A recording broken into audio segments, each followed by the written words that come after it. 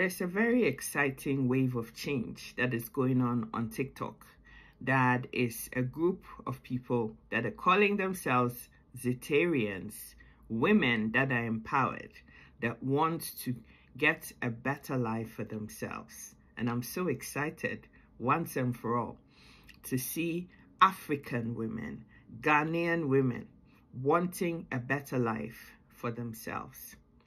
Unfortunately, a certain sect of people have decided to take this very laudable, interesting, and advantageous conversation to a whole new place, down in the dumps, down in the gutters, and take something that was innocently pushed by a woman called Zeta in wanting to inspire women to want more, saying to women that women are more than marriage, sex, having children, and being homekeepers, but also being able to be equal partners, participating in the common good of raising their families. I have a lot of male friends, and every single one of them that I know would always say to me that they're looking for women that are empowered, women that have an education or are running a business, so that they can support them in running their homes. Nobody is looking for liabilities anymore. Those grandparents' ages where our mothers stayed at home, ran the home, cleaned the house, raised the children, whilst the men went out there to make money, gave the women little or no choice when the men decided they were done with them and moved on to the next best woman.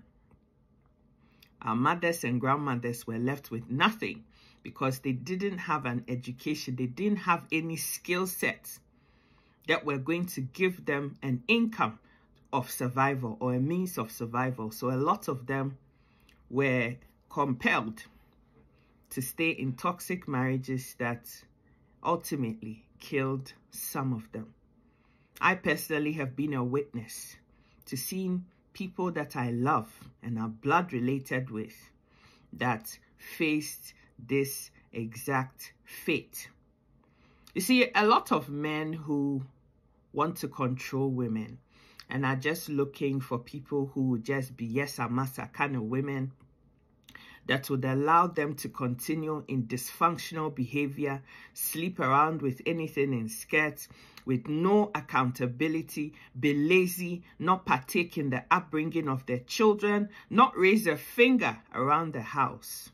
They can go out and be with women for days on end, but when they come back, their wife shouldn't say anything. They should just be happy and feel privileged that they went out, but they came back to them. Any man that is like that doesn't want to be a one-woman sort of man. They just want to do what they like without any consequence. Back in our great-grandmother's days, because they didn't have an education, because of that education that didn't give them no tools to live their own lives and be able to raise enough money to look after their children, they stayed in marriages that, quite frankly, were no marriages. But fortunately today, a lot of women have been sent to school, have been able to learn a trade out of the skills that they got from the education. As I'm sat here, I'm a civil engineer by profession.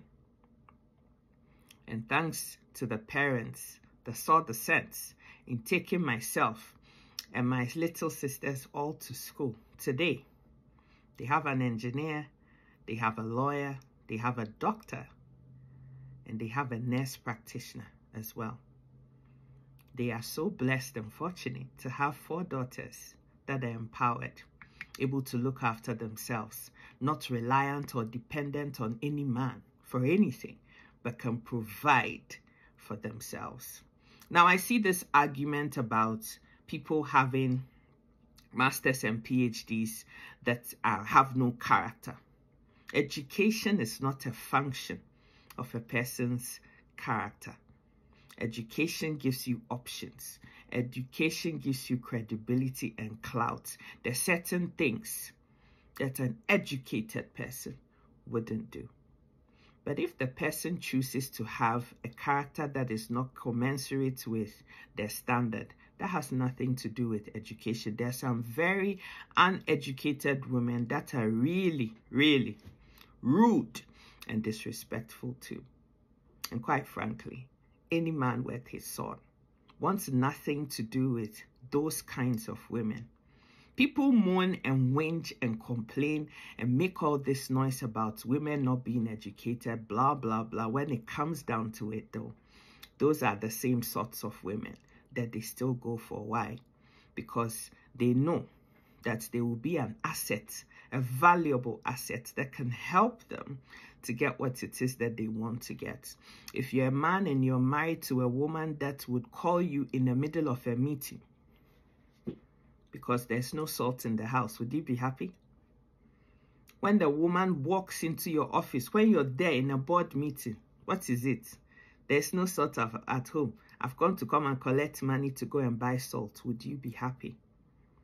But if you're married to a woman that has a profession of her own, which she got because she went to school, so it gave her an advantage. It gave her the tools that she needed, the skill set that is required to be able to occupy that position of a job. And by the time you come back home as a man, your wife is also able to help you take care of business, pay little bills around the house, help your children with their clothing to go to school. Are you not moving forward as a person?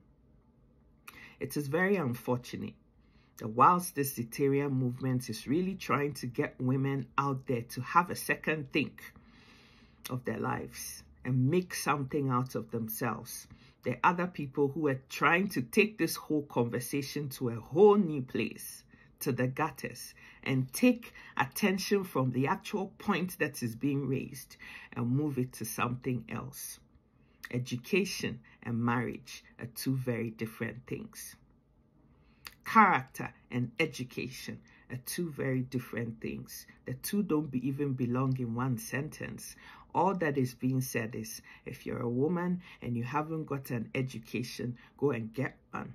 If you have an education to a certain level and you can do better and you have it in you to do it, go get out there and do better for yourself.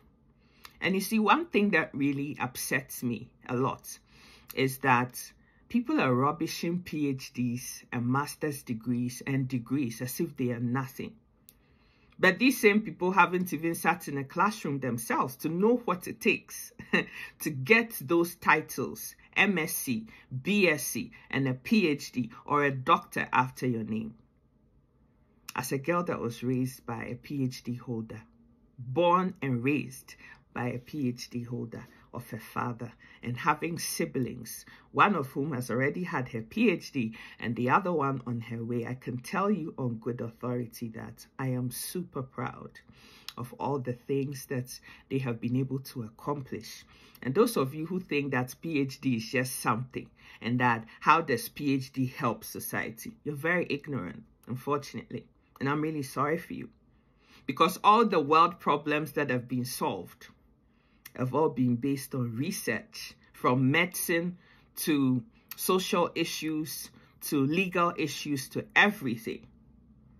All these people, or all the solutions to the world's problems that are there, oftentimes based on research that people have done to find solutions to problems. So PhD holders do research. They find a problem and they find a solution to them. But obviously, if you decide that you're closed-minded and you're not going to open yourself up to really come to a conversation and really bring ideas that are going to help move this agenda forward, then this is how it's always going to be. And it's so sad that it is all the men that want to have total control over women. They call it submission.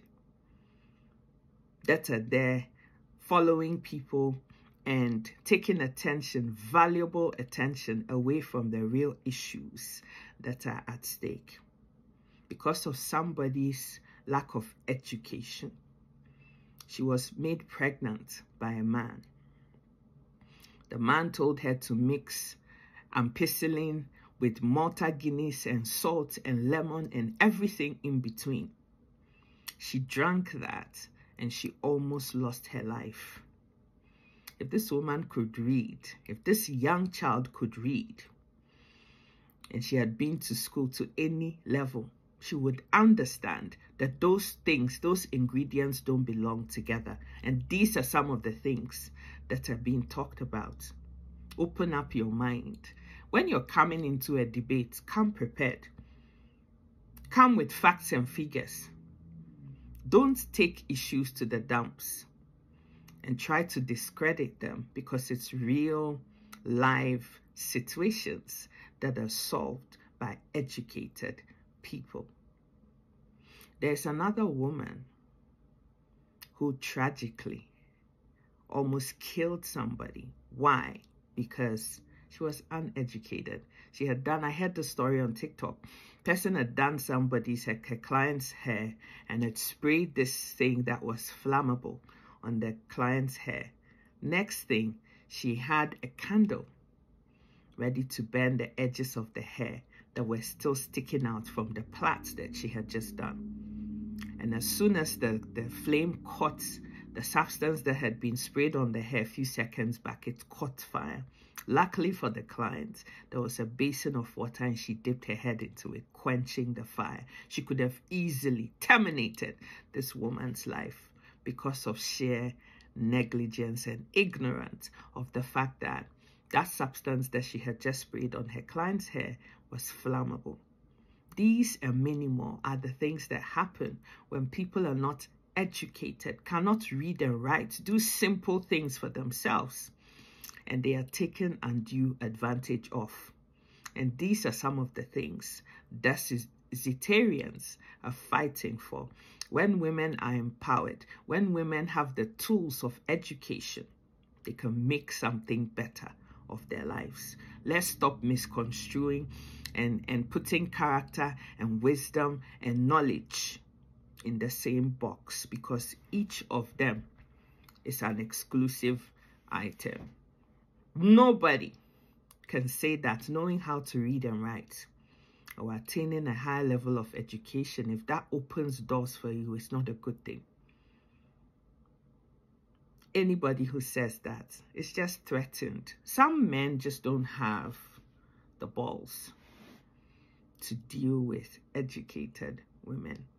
I know many men who wish that they had had the opportunities that other men and women of today had had.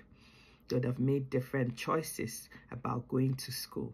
And all of these men have wives that have attained high levels of education, degrees, master's degrees. Some of them even have PhDs. And these men are super proud of their wives and won't stop talking about them and all the value that they bring into their life. So when somebody is rude and disrespectful, it has nothing to do with the higher level of education that they have. They just lack character and upbringing. And that is a completely different issue. Let's understand this and stop taking and diverting attention from the real issues, the real social issues that are affecting and plaguing women in Ghana, in Africa, and actually help them to make smarter choices and be more valuable assets and participants in this thing called marriage. By the way, it's not everybody that is going to be married. It's not everybody that wants to be married, and it's not everybody that marriage is made for. And so let's stop making this conversation about marriage, having children, and sex, because women are a lot more than all of that. Let us celebrate the women who have made successes of themselves, have made themselves better people, and are solving world issues. And stop trampling over them and making PhD, Masters, BSc, and all of those things nothing but pieces of paper.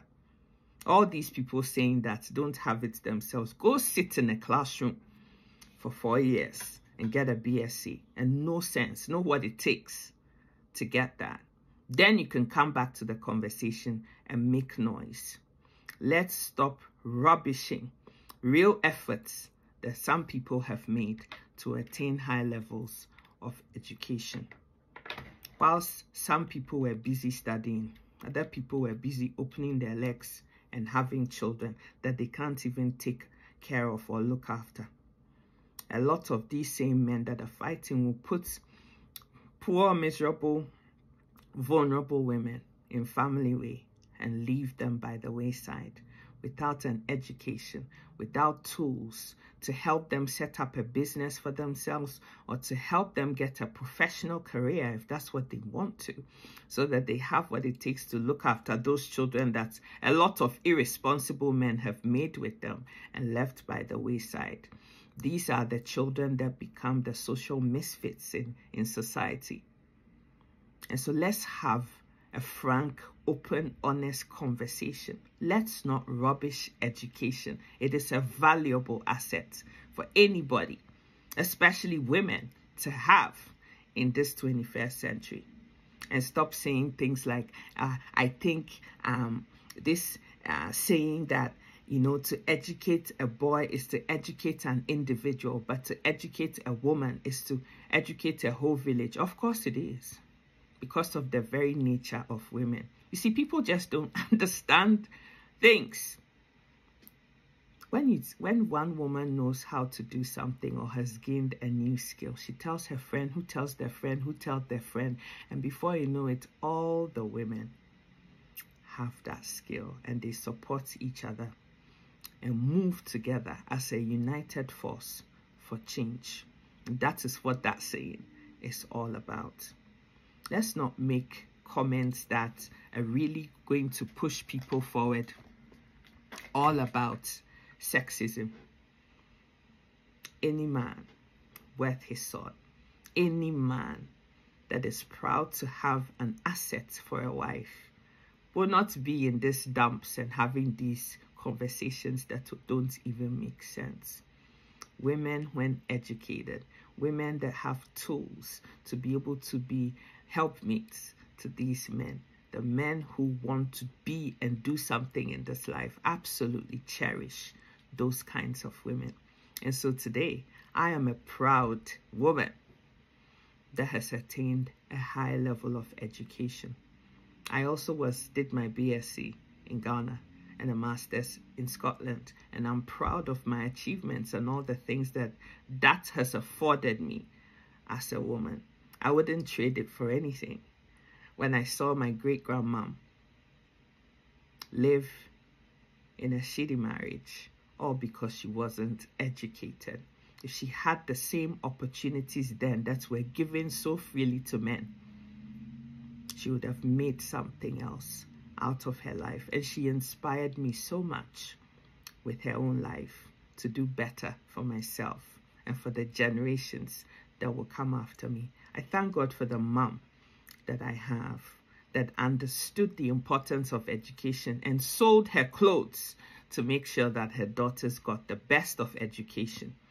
And my father that believed so much in his daughters and gave us the best of everything that we needed.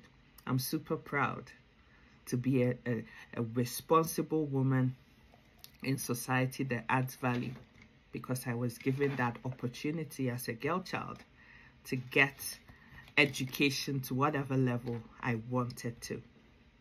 Let's make this conversation something that pushes positive change down to the last village in Ghana, so that women are empowered and have the keys to make a better life for themselves, have the pen to sculpt a better life for themselves. My name is Sika. I love you all so much. Have a fantastic day.